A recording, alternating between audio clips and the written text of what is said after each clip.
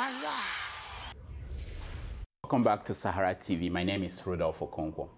While we are all watching the World Cup in Brazil, it's important to remember that over 200 schoolgirls from Chibok are still in captivity. It's now over 70 days since the girls were kidnapped.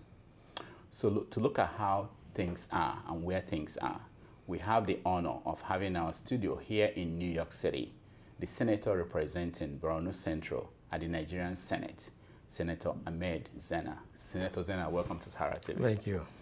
So it's been 70 days, and people across the world, they have bought into this campaign. They want to see that the girls are freed. Yeah. What is the situation now in Borno? I left Nigeria almost 3 weeks now, but I have been getting in touch with my people, and I'm inquiring about what is happening, and also I am also talking to different people who happen to know the movements of Boko Haram and what is going on about the girls and all what have you. But up till today, I don't think a breakthrough is made by the government in getting the girls out.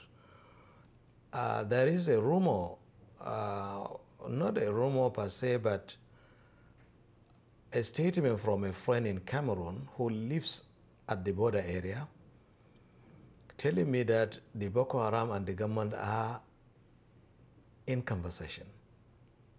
They are negotiating. And that was before I left Nigeria. But up till today, nothing came out of it. I asked him, what is happening? He said, the government is ready to release the detainees which they requested, but they don't want to release or give them money because they are still fighting. And which is also, I buy that idea that if they are going to get more money, they may buy weapons. But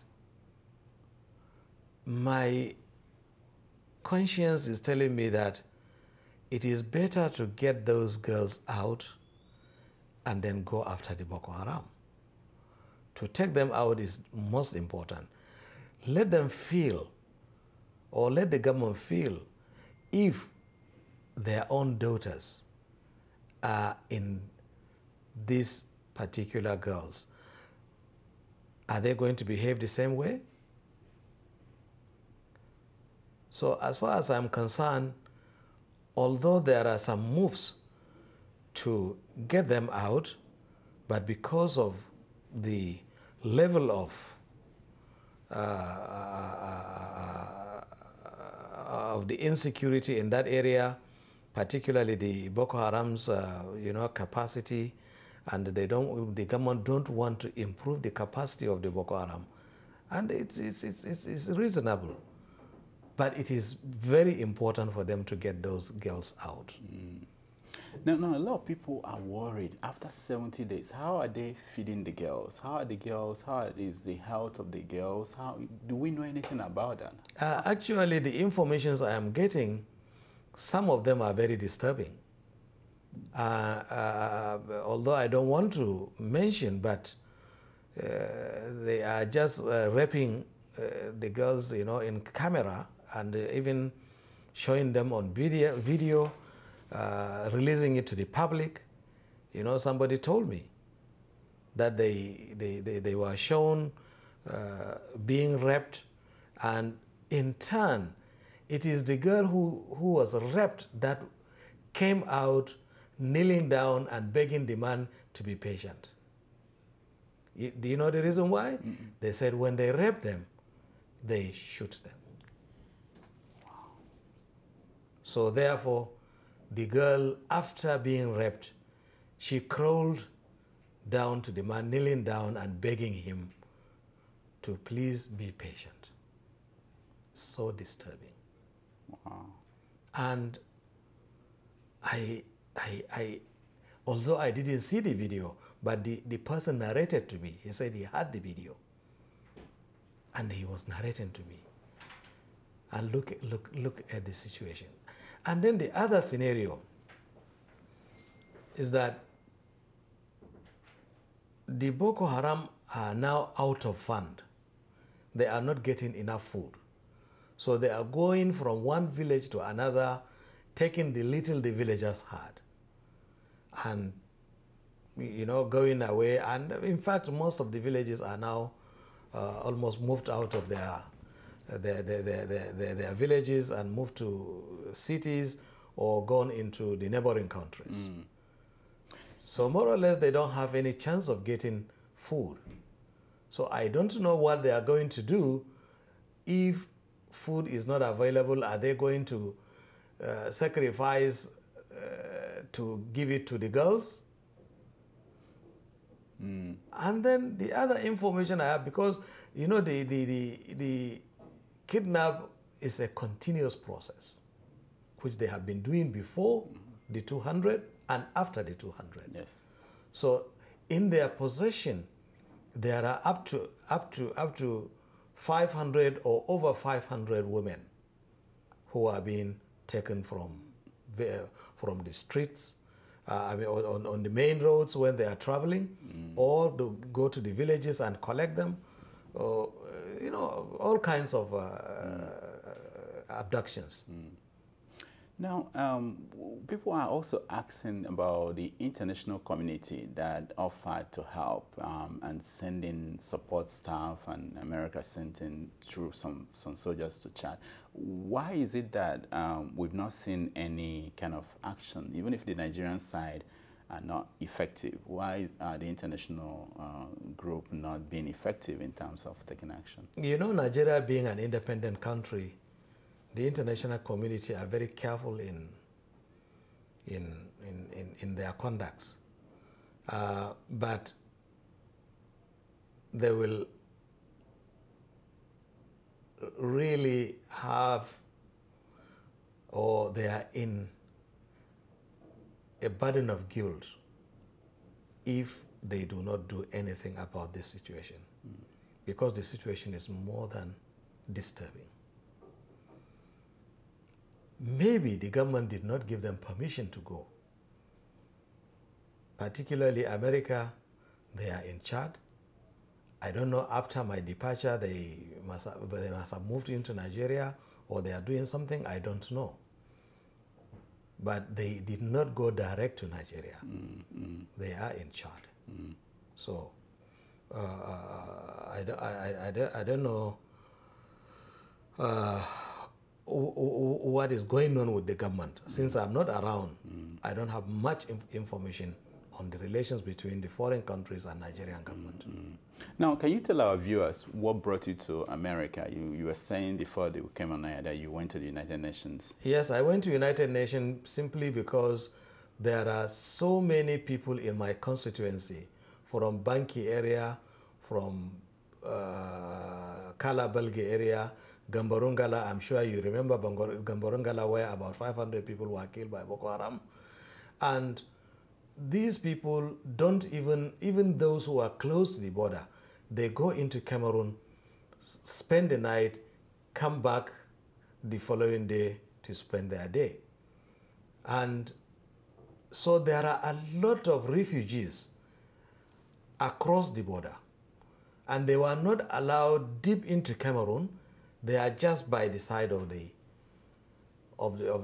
river. Some of them are in Fotokol, some of them are in Damanga, some of them are in Banki, Kolofata, and some of them are in Amchide. Nobody is taking care of them. They are just there, no food, no any facility for human existence. So therefore I became disturbed. I said, let me come and at least get audience with the United Nations so that they can at least form a camp around that area. People are really, really afraid to live in Nigeria. Are the Nigerian government aware of this, that people are moving to Cameroon? They are aware, because when I gave an interview to BBC at that time, when the Kala Belge people and Gambarungala people were moving to Cameroon, they told me they want to move to Cameroon and they are now packing. I told them, yes, go on, move, because you are not being protected. Since you inform the government to come and protect you and they don't come. You inform them of an impending attack, nobody comes to rescue you. So what is left for you is to move into Cameroon, where maybe you may be safe. So that interview I granted over 3 weeks now. So therefore, I don't think the government is not aware. Because the relief agency organization, that is, we call it NEMA, are aware. They wanted to send goods to that place, but even the transporters are not ready to transport foods to that area. So therefore, what is left for us is to tell United Nations to come through Cameroon to give food to those people. Now, this question is about the presidential committee that was set up to look into the kidnapping. They turned in their reports, I think last week. And yet, there are some people out there who believe that this kidnapping of these girls is not, it didn't happen. What do you say to such people? I think they are not fair, at the same time they are not humans. If they say this did not happen, then they are not human beings. If you are psychopathic to government, you shouldn't go to that extent, where the life of people are involved, particularly vulnerable people like schoolgirls. You know, even after the abduction, there were a lot of killings that have taken place. But the attention of the world is on those girls. Why? Because they are women and they are very young at their tender age. And if somebody is not sympathetic to that and coming to deny that this has not taken place, I think he's not being fair to human community. Now, last 2 weeks, there was an attempted bombing in a church in Owerri, in Imo State, and it was blamed on Boko Haram. And a few days after, a convoy of vehicles traveling to the east with northerners were stopped by the military in Aba area. And they were all called suspected Boko Haram fighters. How do you react to that? How do you see the government approach to, especially the military, to Boko Haram insurgents, both in the north and other activities across the country? What is most important for the government to do is to go and chase Boko Haram, who are harassing people in the bushes of Borno State, not going to intimidate people who have gone for their daily needs. Particularly in my state, where the Boko Haram prevalence has been, going on for the past 3 years, most of the young men now travel southwards in order to be safe, both from the Boko Haram and from the intimidation of the military. Then, if they are not going to survive in those areas or in other parts of Nigeria, then where else are they going to go? So this is a conspiracy theory. Nothing like that. Nobody will ever attempt to go and do Boko Haram activities in the east. It is never possible. So if you don't want people to live in your in another area of Nigeria, or I don't know where we are heading to. Yeah, it is really very dangerous. Yeah, that's the next question I have, because that incident didn't happen. But if it had happened, it will be Boko Haram attacked over it. How will the reaction, what reaction do you expect that will have followed? Or let's say an attack happens in Lagos. What would be the fate of the country? Have you thought about that kind of imagine what will happen? I think from the beginning I have been thinking that what is happening in Borno State is a conspiracy theory, although the Boko Haram is inexistent, but generally some people have taken over the Boko Haram itself, and then pretending that the Boko Haram is inexistent. And then they now recruited vulnerable children or conscripted into the perceived Boko Haram. And these boys don't know anything. 15 years old, 16 years old, 20 years maximum. And they are being unleashed on the community, trained and given guns. And a young man of 20 years and below, having a gun in his hand, nobody is coming after him, you know, he will go and do any kind of crime. And that is what is happening. So some people must have cashed in after the Boko Haram thing has been started. Because last year, around June, I think around June, July, the Boko Haram were chased out of all the major cities. All the major cities, they are in the bush. And then there is no any such bush that can cover, you know, Boko Haram groups from the military. Even though they are saying the military are not, they don't have incentives, they don't have enough guns, and even with that, the Boko Haram don't have enough training to withstand, to withstand the military attack. It's never possible. I don't believe it. Now they are just allowed to move on. Let's go to the conspiracy theories, because there are so many, and I want to give you the chance to dispel. You know that area more than anybody else. You know what's going on. So let's go to the first theory, that the Boko Haram insurgents is a northern plan to make Nigeria ungovernable for President Jonathan. Do you buy that theory? I think I don't buy, because I am from Borno and I am Kanuri. And then the Boko Haram, I think 60–70% of them are Kanuris. These are disgruntled young men who are being brainwashed by a particular young man of 50 years, or even less than 50 years. And then they took arms against the government. There were very few.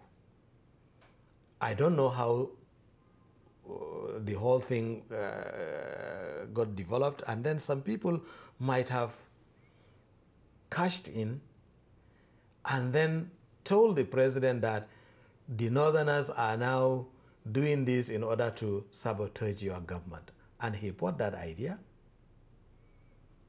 and therefore he don't care what is going on in Borno State. And these people have exploited maybe the innocence of the president. I don't know how, and they have succeeded. They have succeeded because they have succeeded in killing innocent individuals. And they have succeeded in getting a lot of money out of the government, because we budgeted about 100 billion naira to fight Boko Haram. But to my dismay, I think even 1,000 guns were not bought from that money. Where has that money gone to? So it is a double-edged sword. On one part, they are ripping the country. On the other part, they are killing individuals, either on religious basis or on sectional basis, or you are fighting the government or whatever, you know. So they have achieved.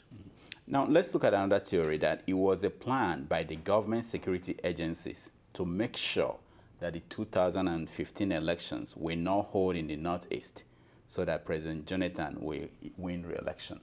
Do you believe that? I think it is more than that.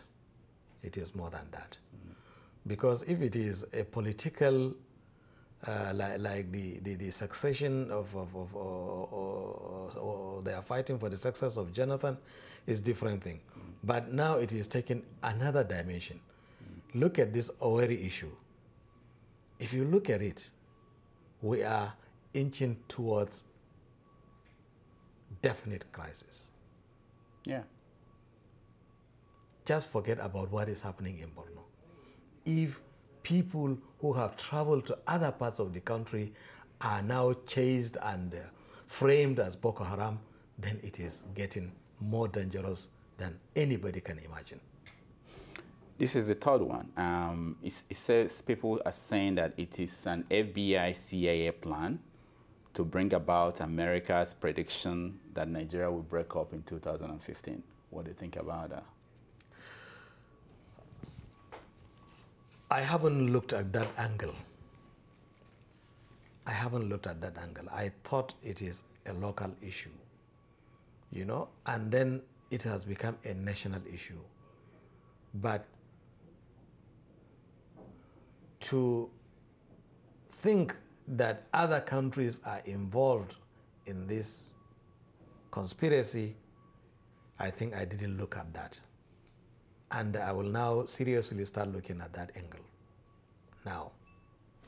Now, so far, the president has been talking about doing things to deal with this situation, but are you satisfied with the way he's been handling this? I am not satisfied, because still Boko Haram will go to villages and kill people and then go without being chased. For the first time, I was happy on Saturday when the villagers went and attacked Chibok village. There are some villages around Chibok area, and they killed about 28 or 30 people. And then the villagers gathered and started fighting the Boko Haram.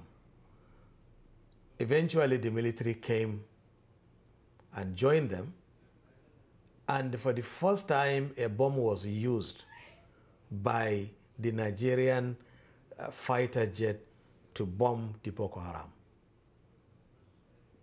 I hope they can continue. If these things are taking place on a daily basis or whenever there is an attack, I don't think Boko Haram will ever exist. Or they may even survive for even 2 months. They are unleashing a terror on the people just because they are being neglected by the Nigerian security. So now that what had happened on Saturday, if the military persists on that, I think I will be the happiest person in this world. Now let me ask, because the National Security Advisor, Dasuki, and the Minister of Defense, they are from the North. Have you met with them, and have they been able to explain to you, even if it's in private, what is actually going on? Why is it that the military and the security agencies are not able to control what is going on? Because we hear all the time that the Jonathan has this plan, or Jonathan is planning this, but are they part of the plan of the government, or what is their own take on this? I don't know of the Minister of Defense. I never met him. I never met the Minister of Defense. But Dasuki, I used to go there and inform him of the movements of Boko Haram, what is going on. If there are some killings, I go and inform him. Why is it that this is happening? You better caution your military, you know. on these activities, and then why are they negligent on the killings that is going on? I used to interact with him. But he's saying that we will do something, we will do something. And beyond that, he had never told me anything, you know? So I don't know whether their presence in the government is very important or not. I cannot say. Now, the international community, the UN you met here, and are they responding positively? What are they going to do? I will see them. I will see them today. Today? Oh, you're going to see them today? Yeah. Okay. Okay. And you want them to assist the people that have moved out of the country. Out of the country. Yeah, because even those people who are living within Borno need a lot of assistance. But the international community don't want to go there because they are not satisfied with the conduct of the military or the security agencies. So they don't think they are going to be protected. So for this reason, I will not even ask them to go now. But those who are outside the country, who are in Cameroons, let them go and assist those people. It's very important. Because there will be a humanitarian, we are already in a humanitarian crisis. All right, we have a few minutes left. Let me just ask you, looking at the campaign, Bring Back Our Girls campaign, what are there other things you want ordinary Nigerians to do to help to keep the issue in focus, especially demanding that government should take action? Is there anything else you want Nigerians to do? Yeah, I mean, the Nigerian people must rise up to tell the government that it is important to restore the image of the country, because people are losing confidence in the government and governance of Nigeria now. So if President Jonathan is ready to save his image and then to see that people will live peacefully within Nigeria as one, then he has to do something about it. It is very, very important. As of now, people have lost confidence and they don't have confidence in his governance. So he has to look at that. If he is being guided or misguided by the people who are around him, let him wake up. That is my advice to him. Because he has to save his image. It is not this presidency that he should look at, but let him look at the future of Nigeria and future of Nigerians. Thank you so much, Senator Zanna. Thank you so much for coming to our studio. Thank you, my brother. That was Senator Zanna discussing the issue in the Northeast, especially Borno State and Boko Haram. Stay tuned for more programs.